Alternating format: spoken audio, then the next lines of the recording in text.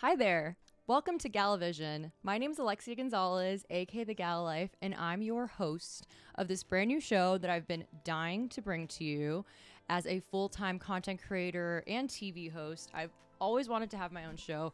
People always ask me what my goal in life is with everything that I do, and I like to say to have my own morning show. So guess what? I'm bringing it to you. It's actually 6 p.m., but we're bringing you Gala Vision because I don't see any networks calling me for a show. So welcome to Gala Vision. Thank you for tuning in. I'm excited to talk about some of my favorite things, to interview amazing people, to talk about being a full-time solopreneur and business owner, and just to share more about my perspective and inspiring and empowering you as best as I can with my experience. And I'm also just kind of crazy, so I hope you have fun with me. What better way to enlighten one another than to connect? So as I mentioned, my name is Alexia Gonzalez, and I live in St. Petersburg, Florida. We're in the Gala Life studio, and I have a passion for storytelling. I've been a business owner and a full-time host, content creator, entrepreneur for the past 2.5 years now. So I just like to create content and to share my perspective and to connect with other people, because creating content has led me to some of the best relationships in my life. So I'm excited to connect with you and to get to know one another. Gala Vision is just storytelling worth celebrating and living every day like it's a gala, like a celebration, because every day should feel like a celebration, like a day worth celebrating regardless. And I named it the Gala Life. A little fun fact and backstory: I used to work at the Salvador Dali Museum, at the Dali Museum here in St. Pete. It was one of my first jobs upon moving to Tampa Bay, and I handled the social media and digital marketing efforts and just fell in love. And Salvador Dali has always been one of my favorite artists, but his wife, Gala Dali, was the one who really inspired me, as she was kind of like the business mind behind the artist.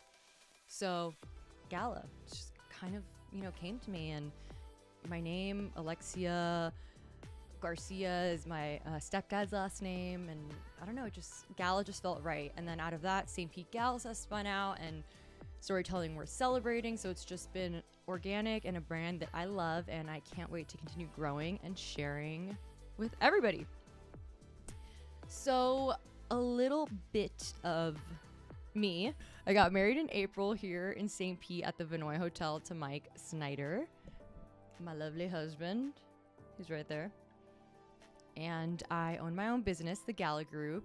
It's an integrated communications agency where I do everything from contracting all of my work as a host and content creator to handling public relations, event planning, marketing, all types of communications for clients from a range of industries like hospitality, fashion, lifestyle brands, just really a communications firm where we like to do storytelling worth celebrating.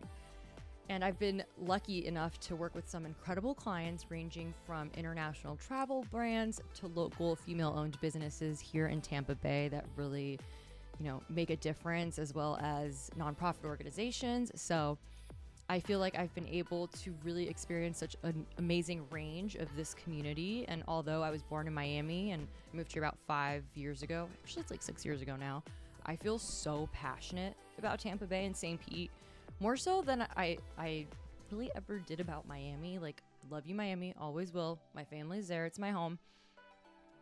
But there's just like a level of authenticity that exists here that I never found there.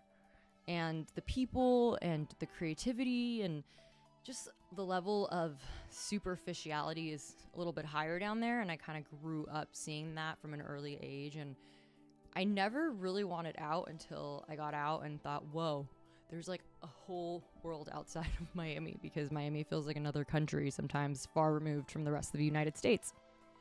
So moving to Tampa Bay was pretty life-changing. I don't ever see myself leaving, and I hope to continue doing what I do here and working with amazing brands around this community. So let's get into some fun topics. I actually wanted to share what like a day in my life is like. Today was a crazy day in my life, but I still wanted to get this filmed. because I've been dying to put it out to the world, and I knew if I just kept putting it off because I was tired or something, it was never going to happen. So I woke up today at 5 a.m. and I was on the Home Shopping Network at 9 a.m. for a live show. Actually, I'm going to see if I can pull it up. Okay, so this feels like Inception, kind of. I'm wearing the same top. Okay, I was so tired. And sometimes when I'm that tired, it prevents me from getting nervous, because regardless of how many times I've done this, I still get nervous every time of anything. I mean, I like with Home Shopping Network, I'm a lot more comfortable now, but oh God, I haven't watched this yet. Oh God, I'm so pale. I need to get a tan. I have so cold out. I like not going outside. Oh God, my nails look terrible. See, this is why I don't watch myself, because I just cringe. I'm like, oh.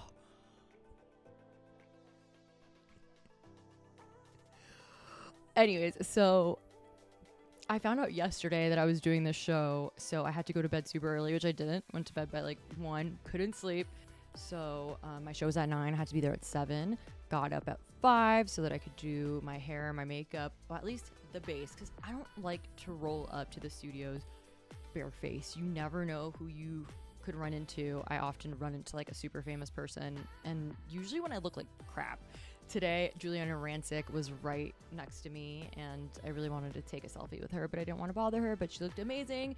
So I was happy that I had like a basic hair situation going on and my foundation and concealer. But then, so I get there 2 hours before my show, and then I'll sit in the green room and do the rest of my hair and makeup and then my outfit and get ready. And, you know, it's really fun. It's live TV, so the pressure's on. I mean, there have been times in the past, especially when I first started, that like I've frozen and you blank out, and there's multiple cameras. There's a piece in my ear where they're telling me which camera to look in, and like, oh, Alexia, show the bracelet. Oh, keep going, like keep talking. People are buying it. So it's really also based on the real-time reaction of the audience and the shopper, which is exciting, because if the product is doing well, they're going to keep it going and they're going to be like, keep talking about it. So you have to sit there and like come up with talking points. So I actually like really enjoyed that, because I taught public speaking in college to pay my master's degree. I was a public speaking TA. I taught classes and I had a whole curriculum, which was so fun to do. But even I struggled with the speech aspect, like having to have the script memorized, because that obviously is hard to memorize word for word. And then also it throws you off and makes you more nervous when you're thinking too much about talking points. So what I really like about the Home Shopping Network is that it's a conversation. You just have to look at it like a chat with your girl, which I think really is the way you should look at any formal presenting, like what I'm doing now. I mean, I feel like my window's open. There's people walking by who probably think I'm crazy. But guess what? I'm chatting with my girl, you, whoever you are. And that's what I think here. And that's what I try to do as well when I do shows that have scripts or, you know, more concrete talking points. I'm telling you, I start sweating, my mouth goes dry. So I always have like water with me. I'm clutching water and lip balm so that I don't have like dry mouth. And when I get nervous, I just did it now too. When I get nervous, I lick my lips. So I lick my lips. I used to say, you know, a lot and like, excuse me, I have to burp. So I learned that when I feel like I'm going to start using a verbal crutch, which is what you call that when you say words like, you know, like when you use a phrase or a word repeatedly as a crutch, you just have to recognize it. And then once you start to recognize it, you either like pinch yourself or you give yourself some kind of signal and you train yourself like, oh, I know I'm going to say, I know I'm going to say like, and if you say it a couple of times, it's okay. People want you to be authentic and organic, but just a little fun way to get better at public speaking. So that was a fun morning. This whole desk just shook because I kicked it by accident. And I did my show, got out of there about 10:15, and then I went and grabbed coffee for a meeting at King State. It's a new coffee shop in St. Pete. That was my second coffee of the day. This is my third. It's actually from Pineapple Espresso. It's the cutest drive-through coffee shop literally down the street from me. So the only way I've gotten through today is excess caffeine. And my left eye was twitching vigorously because of it. And I Googled it and it was like stress, fatigue, lack of sleep, and excessive caffeine and alcohol intake, but I haven't been drinking, so I know it's the caffeine.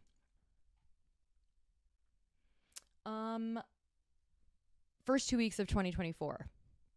How are you feeling? How have you been? I know I've been feeling renewed, rejuvenated, inspired, like ready to do those things that I've been wanting to do. Hello. Hi, Gala Vision. Just like, I'm turning 31 in February 15th, day after Valentine's Day. It's a really tough week for Mike. And I'm turning 31. I like how my voice went like low where I was like, oh my God, 31. I don't want anyone to hear. 31. Even I can't believe it because in my mind, I'm 15. I'm like teetering 18. And that's tough. That's a tough space to be in. So I got married last year. I already said that. But it's been like a crazy like year and a half. And apparently my Saturn was in return this past year. So that's supposed to mean like a full circle from birth, kind of the person you were working towards and putting into place is starting to manifest once your Saturn returns. So I feel truly like that's what has happened for me personally this past year and a half. Not only did I I met Mike 11 years. I met Mike 11 years ago. I can't even talk. I met Mike 10 years ago. I meant that I married the love of my life. I also feel like I finally let go of that imposter syndrome. I was actually DMing with a friend and we were talking about just like doing things that you want to do and letting go and how big imposter syndrome, how much of a part it plays in all of that. And that's really imposter syndrome. I don't know like the official definition, but it's basically when you like feel like you're an imposter or fake when you try to do something. So like if you're trying to be like an influencer or a content creator that you just like don't accept it or you can't move forward with it because you feel like you're phony.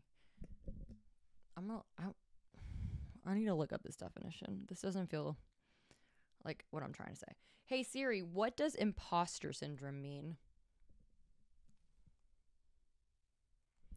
The persistent inability to believe that one's success is deserved or has been legitimately achieved as a result of one's own efforts or skills. Damn. Still in there. Still got it.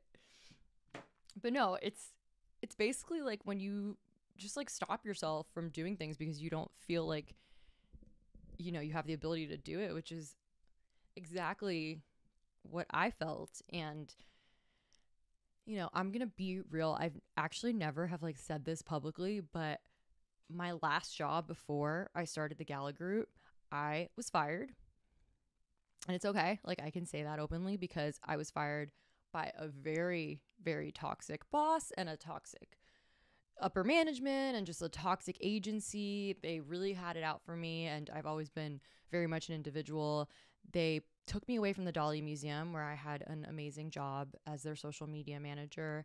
And I was living my best life, working at the Dali, just living in bliss, working in this amazing museum that I loved. And I got pulled by their PR agency. I got pulled by their agency to come and do their PR and be the director of public relations for this new agency. I thought, wow, what a role. I miss PR. The Dali was very social media focused and I love all types of communications and media. And I never realized how hard it is for me to be boxed in until I started going out on my own. I worked prior to the Dali at the Zimmerman agency for about 6 years. That's where I first started after college, after a few internships. And that's really where my career took off, where I learned everything about public relations, social media, events, influencer marketing, digital marketing.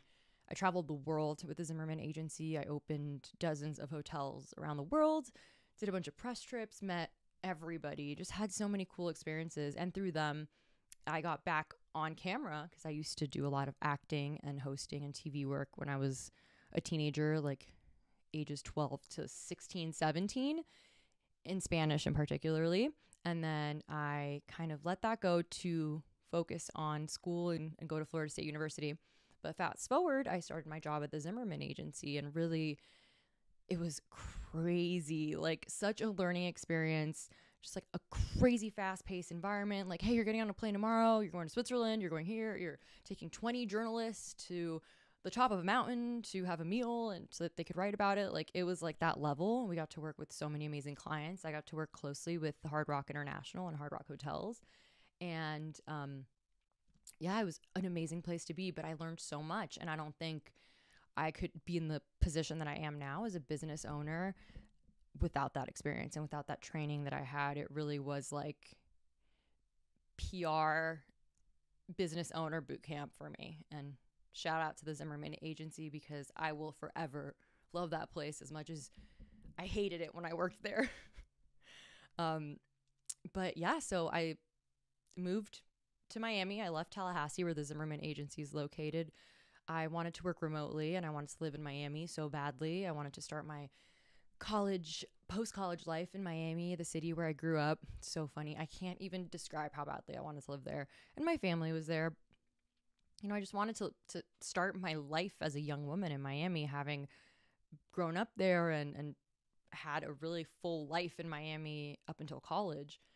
So I went back home. I lived with my parents while I was working remotely for the Zimmerman agency, and had a few years long distance with Mike because we had met in college, and really pushed on my career. And, you know, we moved to St. Pete, we moved to Tampa Bay, and I kept that job, and COVID hit. And thankfully I kept that job all through COVID. But during COVID is when I really had the opportunity to focus on the Gala Life, on the Gala Group. I mean, the startings of it, what would later become that. But really just, yeah, that was how it all began, because I had the time and the resources and the ability to focus on what I loved to do instead of just always working for other clients and accounts and trying to keep up with that race.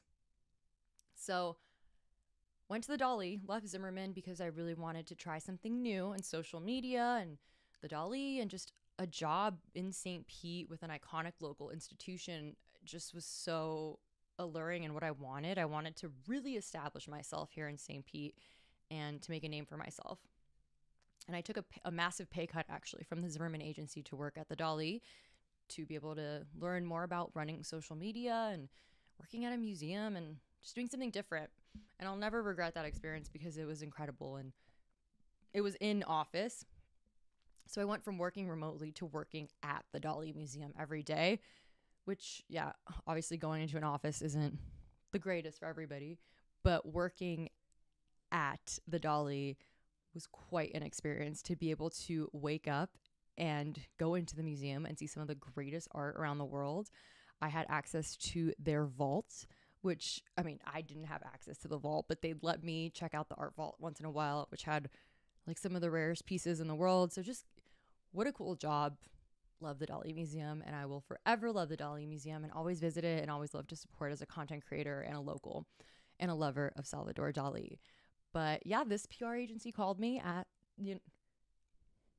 so this PR agency called me and said, hey, we like what you do. We see, your background. Do you want to get back into PR? We have this really great title for you and this really fat paycheck. It was literally double what I was making at the Dolly. So what was I going to do? It was the hardest decision ever. It killed me to leave the museum because I loved the entire team and the staff. It's just so many people that are passionate about the art. So, it was really hard, but I left. I chased the money, which now looking back, don't chase the money. Chase what you love. Chase what you love to do. And again, the title was amazing too. It was a director, where I was social media manager at the Dolly. So it was quite a shift, and it was really shiny. So I grabbed it, started that job. I was miserable. These people were horrendous, horrible, had no regard for people's personal lives or didn't know what they were doing. They basically pulled me out of the Dolly to run their PR department because the head of PR was leaving to another agency. And that lady was super sneaky to me. She was grooming me to take her position, and then I don't think she liked the new job she got, so she basically came up from under and took back the role. Yeah, it was crazy. So I was asked to leave. I was let go, and I was asked for reasons why. I mean, I traveled for them. I worked my butt off. They seemed like they loved me. And then I went away for my best friend's wedding, and I came back and they told me I was fired. So I can't tell you how devastating that was.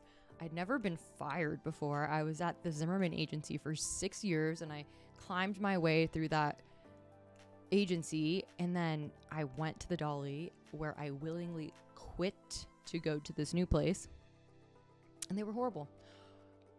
And I can't tell you the pain and confusion that I felt that day, especially having left such an amazing job to take this new role that treated me like trash, like wouldn't even give me reasons, wouldn't talk to me. It was quite an experience to be treated with such disregard, and then just like, bye, okay. Thank God for my husband, Mike Snyder, because he picked me up and he told me, you got this, don't worry, I'm here to support you. You do you.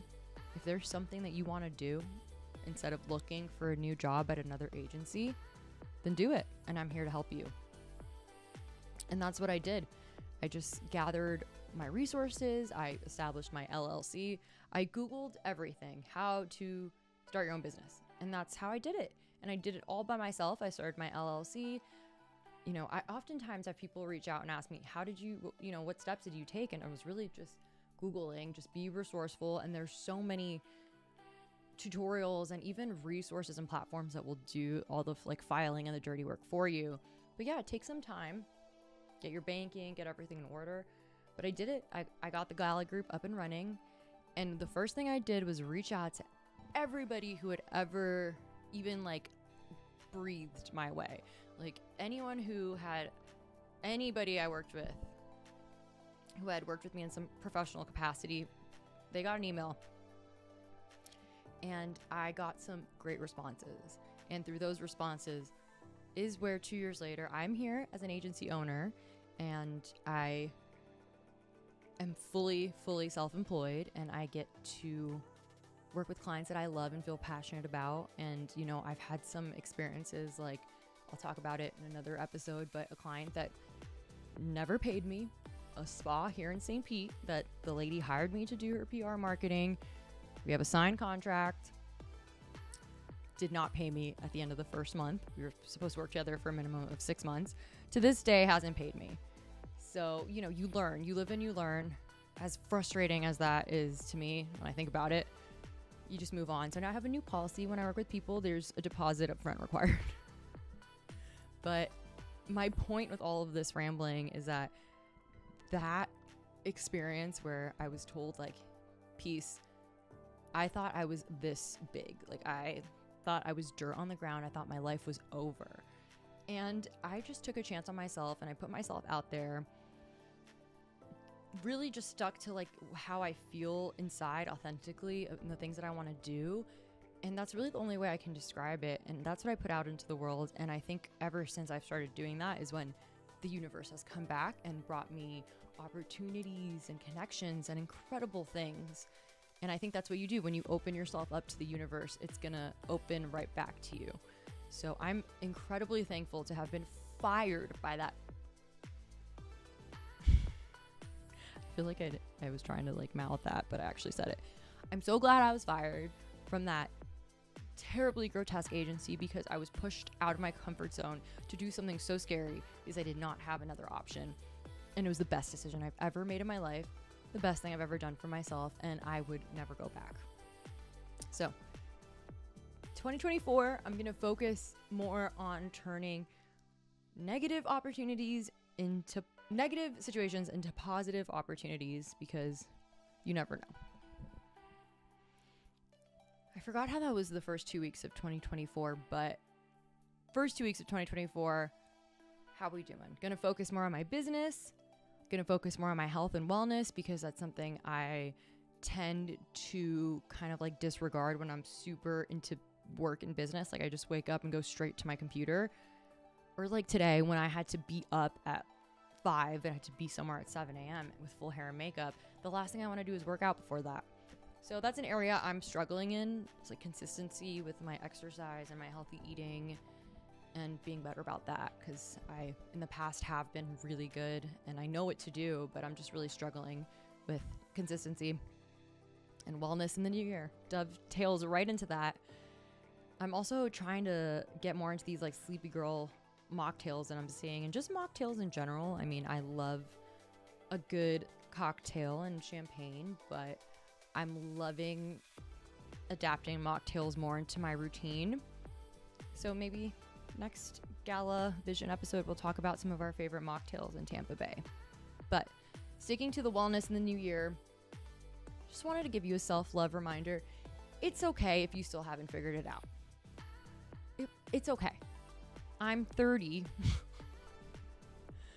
I didn't already tell you that I'm turning 31, I feel like I'm now finally figuring myself out and I'm now really living out the person that I want to be. And that's 30.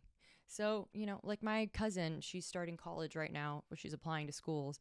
I wish I could give her all of this knowledge, all of these 10 years. Well, she's 18, so like 12 years. All of my tribulations and all the shit that I went through, and just put it in her beautiful little, just like amazing brain. And like, it's okay. You don't have to have it all figured out now, but just do you, boo. That's the biggest thing. I think, especially when we were like 10 years back, I don't know, I feel like 20-year-olds now versus 20-year-olds 10 years ago. Obviously, social media, digital landscape is completely different and allows for so much more opportunity and the ability to like be your own boss. When I was starting out, being your own boss was like, what? Especially for a marketing agency, it was like very far few in between that you would see like an agency owned by an entrepreneur or solopreneur or a social media management firm. It was, you were like at an agency or corporate, or there was the few that had their own business. But now there's so much room and so many possibilities. There's so much room for everybody. There always has been, but now the possibilities are truly endless. And I wish these youths would understand that. I'm really showing my age here. Okay, you don't have to explain everything to anyone, or you don't have to explain anything to anybody. And again, in this new year, this new decade of my life, I'm trying to set more boundaries. And I'm one of these kinds of people. I'm so sorry to all my friends. I really suck at this, but I'm an extroverted introvert. That's what I like to say. So I can be the most outgoing, the most extroverted. Like, clearly I'm filming myself right now talking because I love it, but I get really like socially drained easily. So, and I recharge by myself. I have to be alone. And even I like push Mike away. Like, I just have to be by myself in order to have that energy to then put it back out. So oftentimes I have to set boundaries with friends and just say no to things. And I end up feeling so guilty about it. But in the long run, I know I'm going to feel better about myself if I'm able to conserve my energy, if instead of like doing something that I just feel like I have to do to make someone happy. So again, you don't have to explain yourself. If you're not feeling something, like, hey, I'm so sorry, I just can't tonight. But don't be shitty about it. Like, don't flake on people. Don't ignore people. Just set healthy boundaries. I'm also like, working on my phone all day, talking to people all day and stuff for work. Like, sometimes the last thing I want to do on my time off is talk to people and be on my phone. So I just wish, friends would understand that. And I hope they do. I know most of my friends do. So you don't have to explain everything to everyone. Set some healthy boundaries. And not every day is a good day. It's okay to feel sad. Embrace those moments, because that's how the rainbows come. What's the Leonard Cohen quote? I'm trying to remember it. There's a crack. Oh, the only way the light can come in is through the crack. So it's okay. You can have some bad days. And even me, like, I know I have to be active on social media, so I'll like be huddled up on the couch, like super emo, and then I'm posting a throwback of a hotel stay or something and I get people texting me like, hey, are you at this hotel? I'm like, no. Send a selfie and I just have like a blanket over my head. So yeah, every day is not going to be a good day, but every day is a gala day. So make sure to gallivant and explore and put yourself out there, and don't be afraid to celebrate every day, even if it's not a great day, because you're here and you're living, and that's really what's worth celebrating. So thank you for tuning in. That was really fun. I hope you enjoyed it, and I can't wait to chat with someone and not just chat at you the entire time. So I hope you have a great rest of your day. Thank you for tuning into Gala Vision. Make sure to follow me at The Gala Life on Instagram, YouTube, Facebook, Pinterest, everywhere. I'm Alexia, and I'm the creator of The Gala Life, a digital lifestyle platform designed to share all of the best of what to do, where to play, local culture, and hidden gems in our Tampa Bay community. I'm also the founder of St. Pete Gals, which is a network of local female entrepreneurs and creators who seek to empower and inspire one another.